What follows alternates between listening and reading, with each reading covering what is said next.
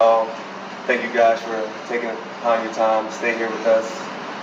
We're sorry that it took a little bit more time, but we thought it would be best for us as a team to brainstorm, educate ourselves, and not rush into having raw emotion, giving you guys things like that. So on behalf of our team, we're going to place a statement as a team today and go back and continue to educate ourselves and get better awareness of what's going on, and then speak to you guys later. So we're going to come up with a statement now.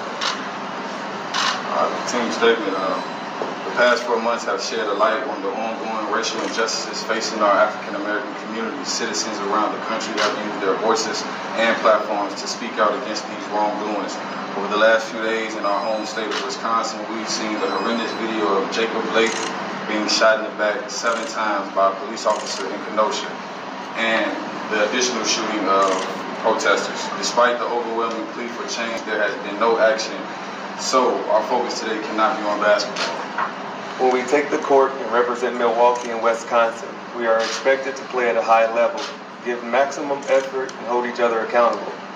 We hold ourselves to that standard, and in this moment, we are demanding the same from lawmakers and law enforcement. We are calling for justice for Jacob Blake and demand the officers be held accountable. For this to occur, it is imperative for the Wisconsin State Legislature to reconvene after months of inaction and take up meaningful measures to address issues of police accountability, brutality, and criminal justice reform.